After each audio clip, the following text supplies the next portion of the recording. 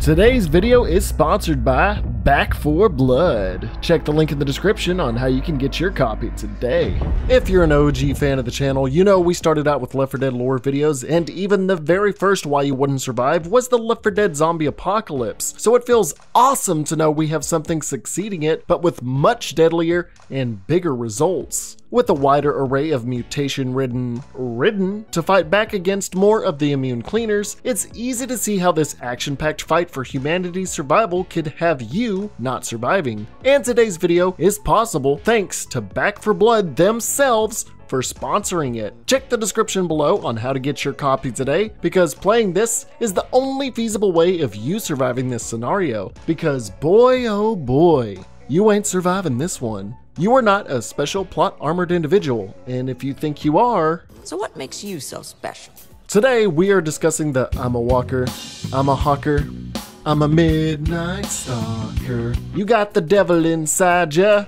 Literally. All aboard the battle bus. One pandemic that actually would have horse dewormer possibly work. Chargers and boomers and hunters on steroids. Believe in the heart and meta of the cards. A lot of kids and teens across the world are gonna be confusing their mothers when they scream, "God damn it, mom, come save me!" If you have helminthophobia, a fear of being infested with worms, you're probably gonna die before this even starts. Biolante's distant cousin, water is the source of all life, and in this case, all death. Finding money on the floor lets me buy cards on the floor. If you pick 2 Bruisers, you get a free win card in Swarm mode. The game where people will comment, "Just play Left 4 Dead" on every post, video, and ad without actually playing it. And the worm-ridden son of a bitch game itself. Today, we are telling you why you wouldn't survive Back 4 Blood's ridden zombie apocalypse.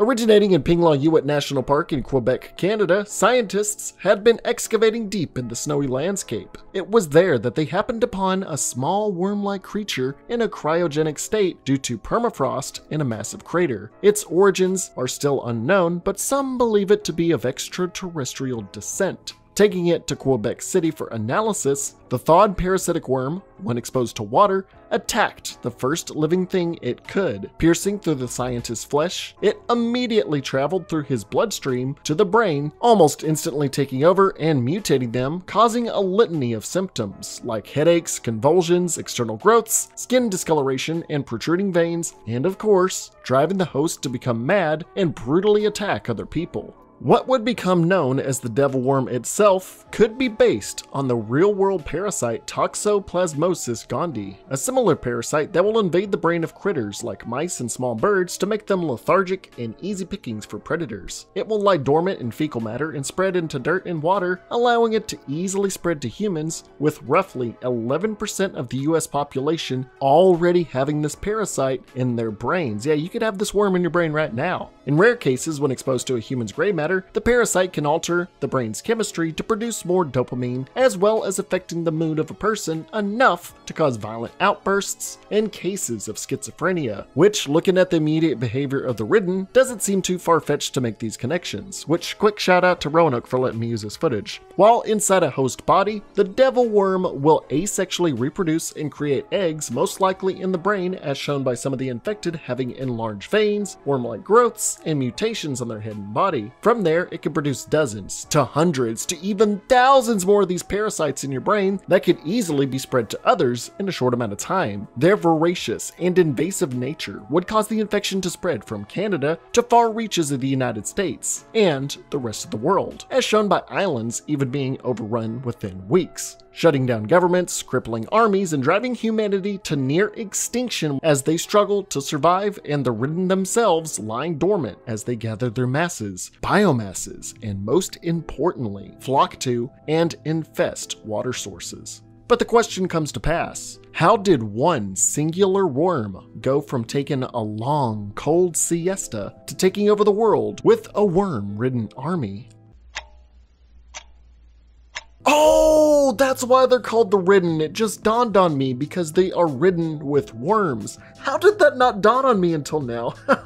Well, the parasite works best in breeding by being exposed to water, and more importantly, bodies of water. From the first drop of water that hit that first worm, we could see how violently it awakens this naturally unnatural species. Throughout the world, it is observed how worm-ridden individuals will flock to and culminate biomass in open bodies of water, like lakes and ponds, and even seek out man-made water sources like fountains, pools, and most frightening of all, water treatment facilities. Yes, they will seek out these facilities and make sure the water we drink is gonna be polluted. Meaning that even early on in the outbreak did the Ridden attempt to bolster their numbers by allowing millions of these worms to wriggle into our drinkable water and fertile soil for agricultural crops to infect thousands of people before we even realize it. Notices through the game even say to not drink water unless it is boiled. It's possible that even seawater could be infested with these parasites, as far-off islands like Cuba and Jamaica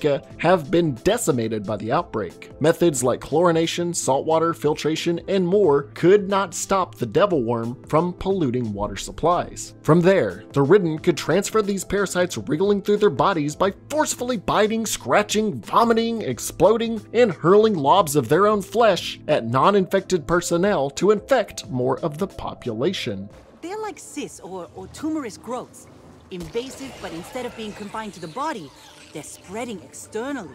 As we can even see remnants of worms bursting out from the very blood of killed infected. Look at them just wiggling around in there. Ugh. The time it takes for an individual to turn is not too long when it first breaks out, but over time is near instant, as we see with one survivor in this cinematic being bitten, dragged to safety by the Doc, and becoming a Ridden only for Doc to blow his brains out.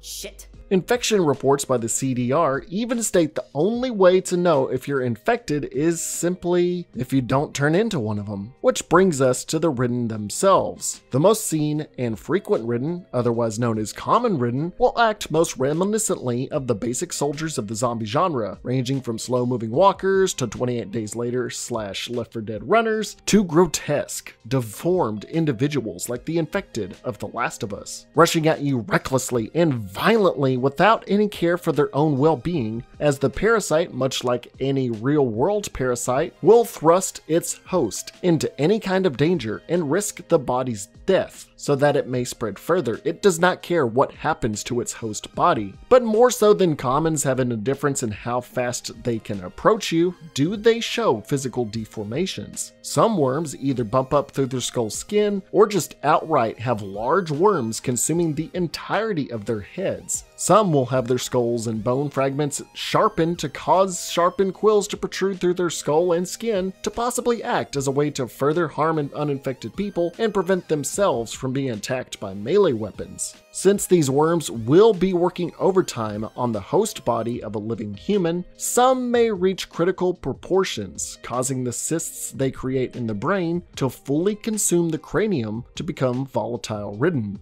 If you cause enough damage to these giant cysts, it will make their head explode and spread highly noxious and infectious acid in every direction, while also causing enough force to knock people off their feet. The parasite can also work to make the body more resistant to an infectious disease's worst enemy, fire.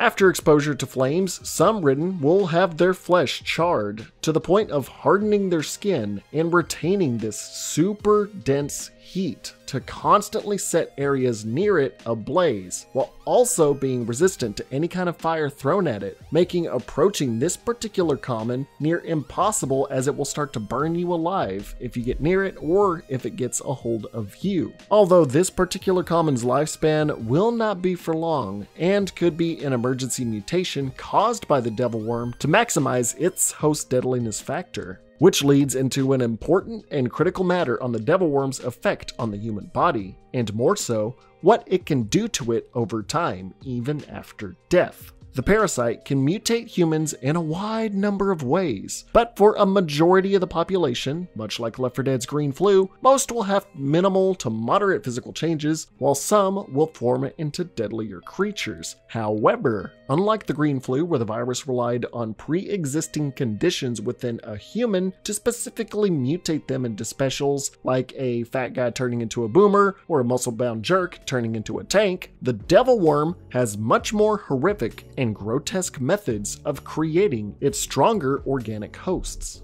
Now, the beginning of the outbreak will be riddled with common ridden flooding the streets and attacking anyone they can, but nothing more than them and their variations for a certain period of time. For a short time, it will seem like the ridden as a whole will recede and basically disappear, allowing humanity to get back on its feet. However, this respite of time for settlements and outposts is only the calm before the storm. The infected have receded for a reason, with prior infected dying out from malnutrition, exhaustion, and ironically dehydration due to the parasite not needing the host alive. Things will start to change for the worse with the more dead bodies there are. Once the infected numbers have hit a breaking point, the devil worms will begin to harness and gather the flesh of any biological creatures they can, from farm animals to rodents to humans, as we see the skeletons of livestock and other animals throughout the game in these really disgusting looking biomass piles. Now, you could say the devil worm infected other animals like those proposed, but instead of making ridden animal variants, animals like cows would simply die once their brain was invaded by the parasite, as the parasite itself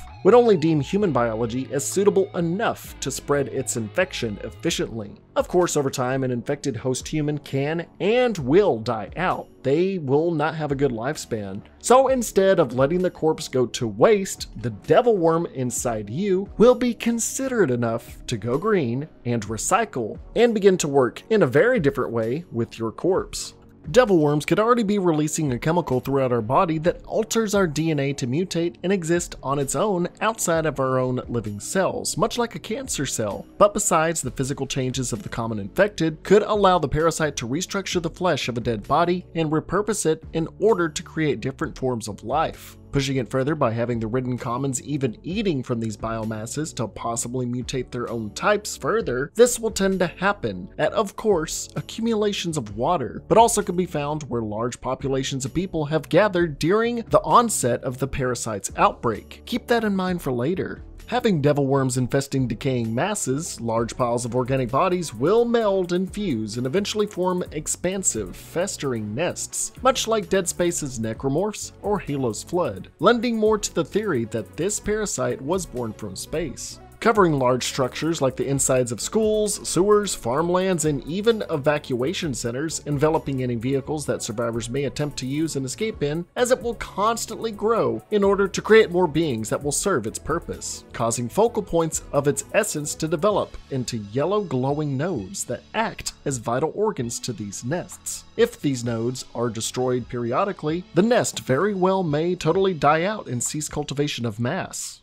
We've been through this, okay? I'm cultivating mass. Stop saying that. You are not cultivating mass, and if you are, stop cultivating and start harvesting. Bro. Attacking these nodes may seem like the proper way to extinguish further ridden outbreaks. However, upon damaging them, the nest itself will let out screeches of pain like it is alive and alert all nearby ridden to protect it by the dozens or even hundreds. But why the need to make these nests? Well, they have the sole purpose to churn out what will be the biggest threat to your survival if the water, common ridden, or chaos of a lawless society didn't already end you, and that is the Special Ridden.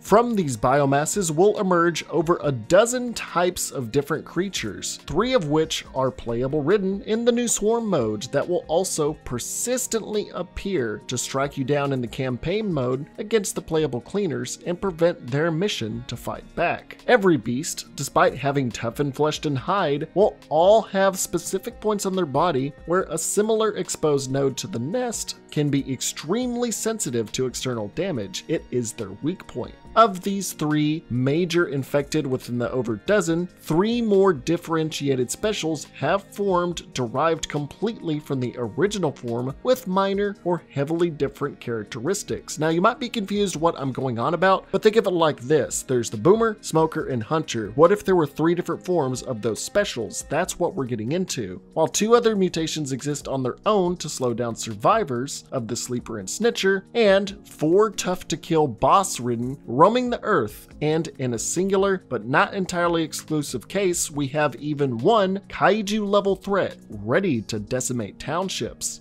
So with all that said and done, rambling about the specials and being vague about it, let's get into the first mutative ridden ever shown and discuss the Stinger type and its 3 classes. With the Stinger family of specials, each one will have mutated to allow them to grow an extra pair of arms while also developing their muscular structure where they can leap up stories high in a single bound, probably to work in urban environments or forest with high standing trees. Having ruptures on the front and back of their bodies, most of this family are able to produce webbing in their chest. This webbing can be applied all throughout their body to allow them to cling to walls and vertical surfaces to more easily hunt prey. Because of their reliance on being agile and dexterous, the body has remained relatively frail, making them just as killable as any other regular common ridden if you can shoot them down because they are just so jumpy and all over the place. They're like a damn flea. Now, the name brand Stinger itself harnesses its webbing into spear-like projectiles from its mouth to not only harm survivors, but to also cause the webbing to pop and temporarily slow and blind them. If you're not impaled and killed by this, the Hocker could come in and hurl similar lobs of spider-like webbing made from its internal organs in order to envelop you to completely incapacitate you. You will be binded in this kind of cocoon stuck to the ground. If you are not freed from this mucousy mess, any number of nearby ridden can come and beat you down or melt away your flesh. And the last of the Stinger family, the Stalker, has its entire head consumed by its weakened cyst. Because of this overgrowth on its cranium, it can no longer use its internalized webbing and instead will use their agility to its biggest advantage by latching on to survivors to bind them and prevent them from fighting back, as the Stalker drags them away into danger while they can do nothing about it. You'll get dragged away and maybe impaled by a Stinger shooting you from afar over and over again, or maybe you'll melt away because of the next family. The next family tree is derived from the Special Ridden called the Reeker, a bloated and mutated ridden covered in fleshed armor with no visible weak point. It will rush into the middle of a group of survivors and throw a flurry of fists to beat them down. Causing enough damage to this thick boy will cause its entire body to burst, spreading a pheromone-infused bile that, when making contact with the body of a non-infected person, will attract all nearby ridden in the area to your location. Meaning, just like the boomer from Left 4 Dead, you can't kill everything willy-nilly and must make distance between some of your threats before taking them out, or you risk attracting more of the ridden to your location and possibly getting you killed. Which is the case for the Reeker's 2 other cousins that explode upon death. The Retch will seemingly have more human biomass fused to its form, as we see the faces of former humans on its upper torso that open up to its exposed cyst-like brain. His abilities allow him to spew highly corrosive acid, and lots of it, long distances to completely dose areas to either close off routes for survivors, drench them while they are pinned down, or just simply melt them away to the bone. The Retch will also burst upon death. However, in his absence, he will leave corrosive acid in a broad radius to burn at survivors as well. And the last is the aptly named Exploder. Yeah, real creative on that one. Who has grown jagged shards across its body and will kamikaze its way into a mass of survivors and explode. Even if it's not shot at, it will blow itself up, and this time will send its sharpened appendages in every direction like a giant biological frag grenade, meaning you're probably gonna die if you aren't able to kill it before it gets in a certain distance of you. They are all basically sacrificial lambs that even all share an ability to just recklessly charge to tackle survivors over and over and intend to explode to send out goo, acid, or shrapnel to infect or kill others.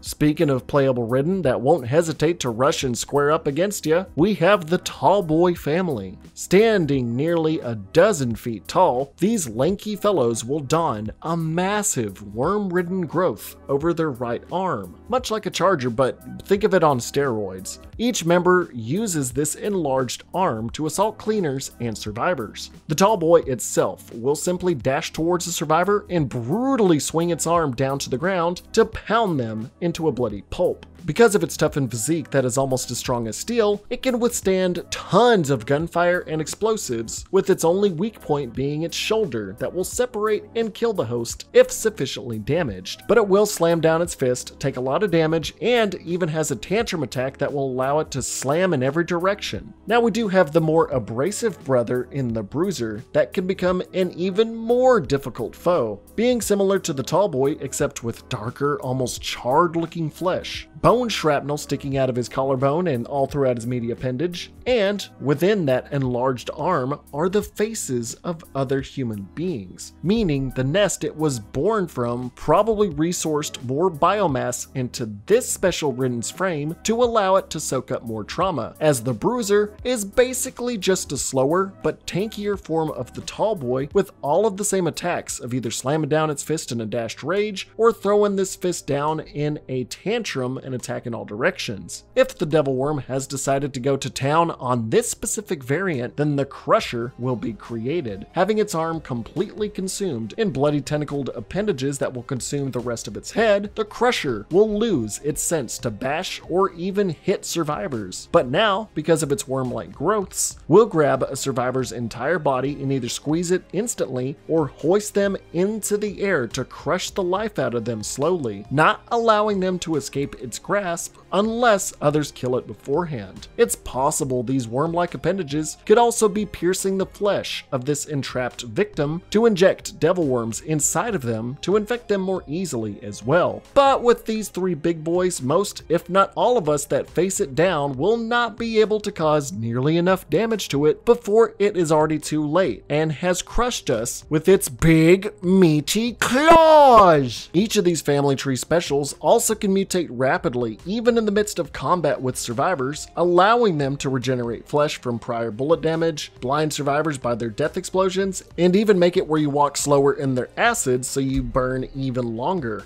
But besides the playable Ridden, there are two Ridden that show up in the environment. And that brings us to the walking giraffe neck glow stick that is the Snitcher. While the body of this Ridden is the size of an average human, it's once you get to the neck that it seems like the head was just stretched out by the worms and given a lot more features. A giant node will envelop this new appendage. However, the tentacled growths will have covered and nearly blinded its eyes. To compensate for this lack of vision, the neck will create extra eyes along the base of its neck, although these new eyes barely do anything to increase its visionary capabilities. The Snitchers will wander around aimlessly in their environment, and if they are either approached too closely by you or are hit by gunfire or explosives, due to their mutated vocal cords, will let out an ear-piercing screech in order to attract a horde of various Ridden to the area. While your ears are ringing and you have potentially gone deaf, you will have to fend off further summoned Ridden hordes while you can barely hear and you're getting your bearings together. If you aren't able to kill the Snitchers quickly after they have summoned a horde, they can run off and continue to scream their mutated lungs out to call in for even more reinforcements, wearing you down even further. While it's possible for you to kill it without it screaming, some of these Snitchers have mutated enough to where they can even scream after dying, making them a consistent threat as they wander amongst herds of infected, always giving you that risk that it will summon even more zombies to your area.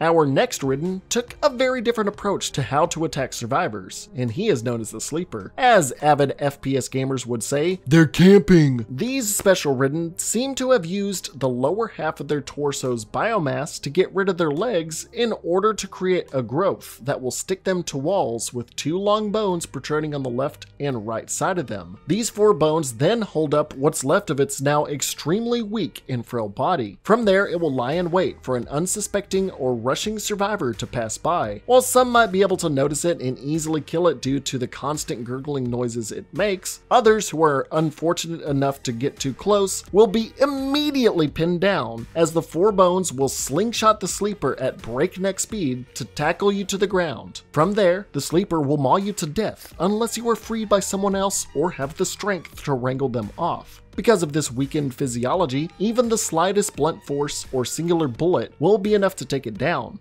The Sleepers and Snitchers are just constant variables amongst Ridden-laden areas. But occasionally, you're going to run into giant boss infected that will either come from beneath the ground or are just wandering the land. As seen in nests, giant growths will seemingly be riddled with jawlines and teeth and a lot more of what seems to be a body being put together. If nests are allowed to accumulate enough biomass, then larger bosses will begin to appear in water-ridden areas like the Ogre. Yeah, the Ogre's protecting a swamp. You can make all your jokes. Usually burrow deep underground, ogres can erupt from beneath survivors in open areas at any given time. It's possible the devil worm mutated its hearing to be sensitive to seismic stimuli, allowing it to detect survivors above ground. Once it emerges, it will slowly but surely make its way to stomp a survivor flat. You could potentially outrun it to get to safety if surrounding ridden don't slow you down before you are crushed, but even getting to high ground or indoors isn't guaranteed to free you from its pursuit. It can reach its massive arms in openings or doorways to attempt to grasp you, and if it is successful, will pick you up and toss you as hard as possible. While in-game, you may be able to survive this throw to some degree. Let's just say you yourself will look like a mosquito hitting a windshield. If you're too far from it or too high away from it, it can still jump great heights to get on top of high inclinations in buildings. It can also reach into its chest and pull out a giant gelatinous ball of meat and chuck it at you, exploding on impact. And it's safe to say the sheer mass of this meatball will be enough to crush or paralyze you. And it will even use this method to take down vehicles that attempt to escape it, as it was able to destroy a helicopter with one throw of its inner meatball. If you are able to avoid this spicy meatball, the splash radius of the ball exploding will still hinder you. And if you aren't immune, definitely infect you, as the ball is chock full of wormy goodness. It will take sufficient gunfire to take down, and even then, when it feels threatened enough, will burrow back underground to avoid being killed and bide its time to return, and potentially attack you while you are weakened later on. Now, smaller versions of this, called the Breakers, can also break into the fight, being fully clad in chitinous armor. Possibly a fully developed form of the Tallboy, this boss-ridden will quickly rush towards you in order to unleash a flurry of devastating blows. It's nearly impossible to take down single-handedly, as its relentless pursuit is aided by its high feats of agility and leaping prowess to reach and once again turn you into a blood and pus-filled pancake. It is covered in armor, and it's just there to punch you to death. But important to note because of the Breaker though, is that its chitinous armor could have also sparked similar mutations in lesser ridden, meaning sometimes specials and commons could also start donning this hardened plating to defend their weak points and make killing the general hordes of infected a much more difficult time, exhausting all your ammunitions much more quickly. But besides the brute force of the Breaker and Ogre, we do have a consuming terror lurking further in the world. Hags will stand tall as the least human-looking beasts, almost looking like mole rats, with withered but sturdy bodies, huge hands adorned with sharpened claws, and large upper torsos. But most noticeable is the worm-like tentacles wriggling from its head, and the over half-dozen human arms reaching out from its mouth. Think of those nightmare scenarios of hands reaching out to you to pull you into the darkness. That is the Hag. Honestly, it's the most terrifying creature this series has put out. It will roam aimlessly and even approach you, but will not attack unless it is injured. Think of it like a wandering witch from Left 4 Dead 2. Once it has been provoked, it will chase down the person that disturbed it without falter. And unless it is gunned down or injured enough to where it burrows away to escape like the Ogre, it will grasp you and not hesitate to put you in its maw and swallow you whole with all of those hands pulling you in. Once your body has been fully consumed by the Hag, it will run off to find a good place to dig, and if allowed, will tunnel into the earth so that now its expanded belly can fully digest you with no interruptions. You will be underground, being fully digested after being pulled into a dark hole. Being what looks like a mole rat's fast food in the blink of an eye because you panicked and shot this abomination will be your last mistake. And speaking of abominations, we have one special ridden left, and it's a big one.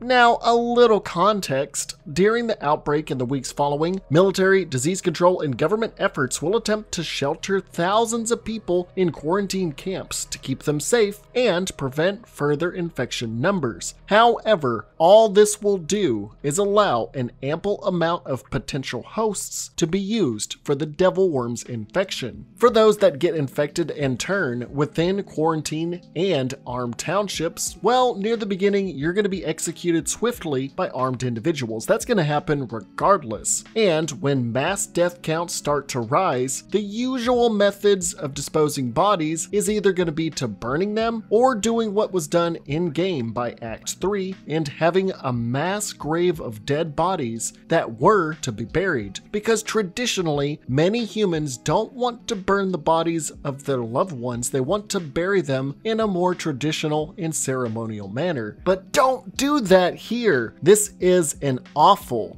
dangerous, and very unadvisable action because, as we discussed earlier, the more dead bodies and biomass that is bunched together, the larger the devil worm can create nests and breeding grounds, especially near sources of water. Because of the mass graves made by the quarantine camp, the worms went to town with all the dead bodies that they had at their disposal and had the chance to create their strongest monstrosity yet, known as the Abomination, a kaiju sized beast that will reside deep underground, creating intricately connected tunnel systems and hollows for it to reside in while it harnesses the underground moist and dark features to culminate more of the devil worm's influence. It can come from beneath the ground, either by emerging its entire body in form to attack and destroy cities, or allow its back tentacles to pierce through the Earth's crust to slam survivors, vehicles, and buildings, preventing its main body from really receiving any damage and allowing the tentacles to take the brunt of force. If its tentacles take enough damage, they can also spew out gallons of corrosive acid in every direction to attempt to burn you alive. If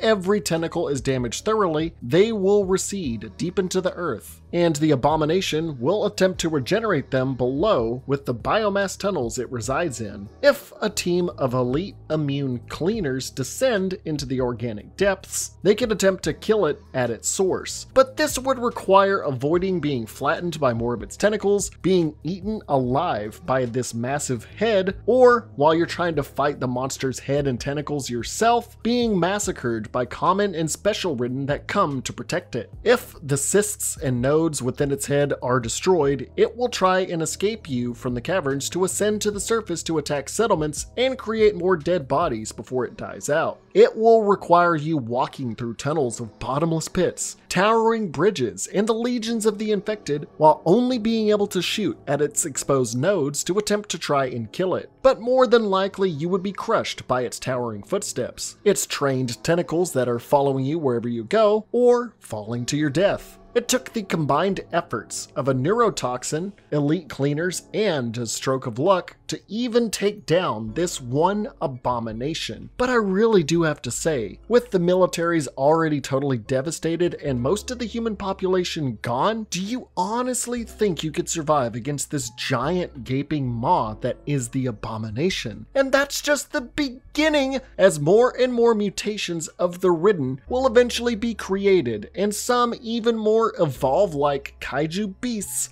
standing dozens of stories tall will definitely be created, as many civilizations of the world would have resorted to mass graves and led to other abominations to lay waste to us. It's gonna be happening all over our little planet. Now, with all these threats coming into question, maybe you do think you could survive the countless trials that the devil worm burrows into the soil of our world. Maybe you are important. Well, what would make you important and be able to fight legions of parasite-ridden bastards? That's right, being immune. Of course, you really wouldn't have a playable character in a zombie-based video game unless they were immune, right?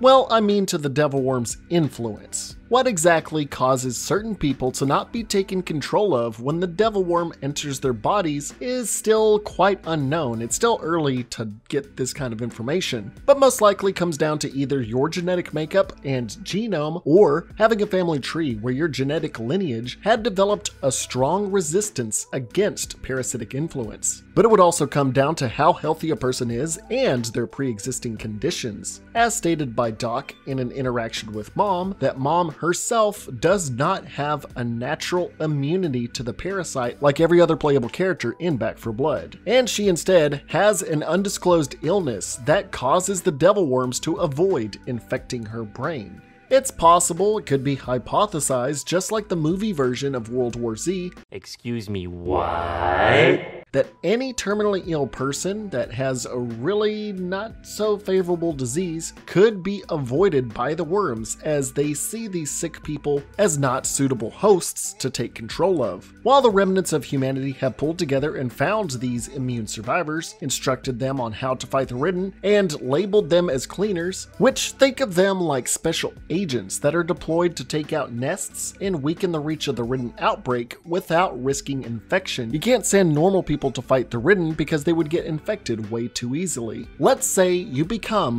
one of these special people that are known as the cleaners. It's not like being immune to the parasite won't still mean you won't end up dead, as your body, no matter how pure it is, can still be butchered, ripped apart, and have your meaty chunks thrown in the biomass pile for further nest growth and the creation of further Special Ridden. Although in some rare cases do the infected that find these immune, do they actually have the Hockers bind them to walls and encase them in cocoons, possibly either to slowly feed on them or to slowly implement parasites into the body over time to see about overriding their natural immunity to them, possibly showing a modicum of gathered intelligence instead of outright just trying to infect and kill at every moment's notice. But the fact, again, is even if you hit the genetic lottery or have a deadly disease that's already in your body before the outbreak, finally giving you a benefit in life besides disabilities or something, doesn't mean you still won't die or end up being a spider's science experiment. Now, humans are not the only target of these pesky parasites, as other animals have been observed or hypothesized to be used by the Ridden. Swarms of locust-like insects can also be indoctrinated by the devil worm, looking to encircle survivors and slowly eat away at their flesh to hinder them more so that human and human-like Ridden can more easily infect and or kill them. I mean, in a hairy situation of fighting dozens of zombies and suddenly seeing a swarm of insects circling around you, you're gonna be basically thinking Judgment Day has come, and you're just gonna be slowly eaten alive by the microscopic to the human size level. It's also possible the bird population, most namely crows, have also had their meat tainted. A common trope in the game is that disturbing a murder of crows can immediately summon a nearby horde of Ridden. Now, some can just say, well, crows are loud and that's what's attracting the infected. But in nature, many birds carry parasites predominantly in their digestional tract, and while they're picking at the nests and decaying corpses of the Ridden, causing them to suddenly fly off because you pissed them off or disturbed them could have them freak out and alert hordes because of the parasites in their stomach feeding off these corpses. Or maybe even that crows themselves are in fact fully infected and are basically being used as carrier pigeons to transport chunks of flesh to nests to let them grow further. You have these crows kind of working as sleeper agents for the Ridden. Because I mean, if you really think about it, you have to think of the body language of a common Ridden. They're jolty, they're kind of sporadic, they're always grunting, and they don't disturb a murder of crows, but if you simply walk near them, that sets them off. It really makes you think that that might be the case. Either way, it is still a major detriment to your health knowing just simply startling some birds could have you surrounded by Ridden in seconds. Now, the only great enough countermeasure we were able to muster within the game was a concocted neurotoxin by Dr. Rogers. Being a chemical and gas compound that when exposed to the worm or Ridden can have heavily weakened them to become easy kill fodder to ammunition and weaponry. Released either by timed grenades or artillery, it can also be launched in large portions to slow down a giant nest from forming more. but that is solely dependent on having someone proficient in parasitology, or maybe you got a spare Roanoke lying around. But I doubt you'll be happening upon any M5 gas bombs to be attacking hive minds of the Ridden. Most top scientific minds at this point will already be parts of the biomass pile. I mean, the first people that were infected were top scientific minds. And even if this toxin was created, the way this parasitic virus mutates, it could easily mutate to withstand the toxin. The parasite. These things need to adapt and mutate to survive. The same as a virus. That's why we never cured the common cold. So it'll be up to you to survive against everything with no hope for a cure or deterrent.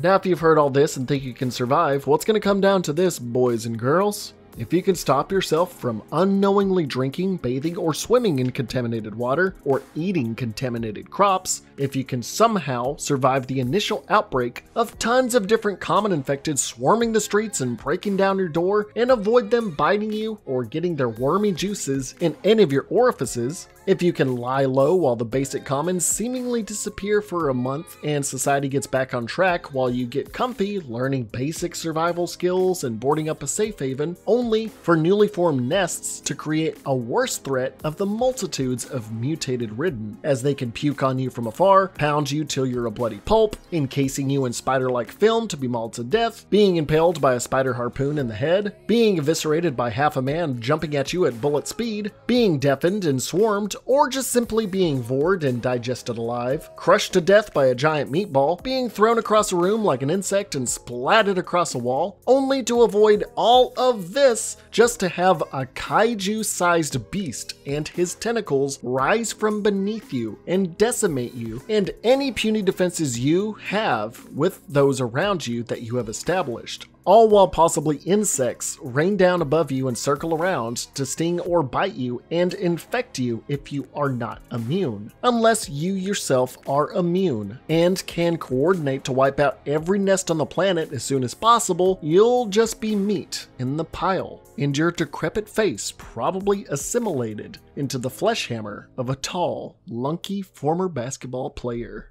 Come on and slam, and welcome to the jam. Well, that about closes the book on this chapter in the Back for Blood, Why You Wouldn't Survive. My voice is about to die out because this is a long one, but that isn't the full story or the full scope of what threats lie ahead, as future DLCs and expansions will bring to light more mutations of the Ridden that further grow the Devil Worm Empire. And remember again that this video is thanks once again to today's sponsor, Back for Blood. I got a link in the description to go get the game right now. If you want the game easier with a bigger bundle, you can get it on the Xbox Game Pass. Check it out, as I do highly recommend the game and want it to be highly replayable far from today. Now, I was openly critical of aspects of the game during the alpha and beta, and the videos are still there for you to watch. After playing the full campaign all the way through, I can safely say I was thoroughly surprised about how lengthy, difficult, full, and diverse it actually was. It defeated my expectations of what I assumed might have been a droll experience. The Swarm mode, aka Versus mode, is super fun to play through and worth a shot with good friends. Although I would say that certain Ridden like the Bruiser could use some nerfs and reworks, but still a good time trying to beat the other team's time. It's pretty interesting. The card system makes for unique experiences that I work towards, like a massively fun melee build where I'm just swinging around like a madman, or my friend Cake's tank health build he used to save us during the Abomination boss fight at the end. Left 4 Dead prided itself on unique playthroughs each and every time due to the director and spawn points. And with the counter cards now being played by Back for Blood with the infected that can give fog, certain increased spawn rates for specials, and more, they ramped up the replayability factor for more dedicated players that will stick with the game. You can get these cards to counteract, and it just makes for a more unique and interesting experience for those that have kind of a more competitive mindset. Now, I know what some of you are thinking. This is not me shilling out just because they sponsored me, okay? I know some smartass in the comments section is going to say this. but I genuinely did enjoy what I've experienced in Back 4 Blood at launch and can't wait to see what future DLC brings for specials and cleaners alike. Props to Turtle Rock and the dev team for making a rich lore, interesting characters, a detailed experience of the Devil Worm Outbreak and its Ridden, and just making a fun game. Despite there being issues with the solo mode and how the bots play, there are issues I'm not going to deny. But hey, it's still fun to go through. If you enjoyed today's video, let me know down below. This is a long one, but it's a Why You Wouldn't Survive I've been waiting to make ever since they first announced this game over 2 years ago. Did I get something wrong? Did I omit or overlook any information? We are only a week out of its release, so I am sure it's bound to happen. Drop a like and subscribe to support the channel. That's all I'm really asking for, my dudes. But if you want your name on the screen right now, drop a buck or two on Patreon or YouTube memberships. Thanks for helping out the channel, you ridden riddled wowzers. That's a tongue twister. Try saying that. Ridden riddled wowzers. God damn, that's hard. Thanks to Wisefish for whipping together and editing another phenomenal video. And thanks once more to Back 4 Blood for sponsoring us today. Check out the description. Until next time, I'm Zackass, aka Wowsuch Gaming. Stay happy, stay healthy, burn the bodies, boil your water,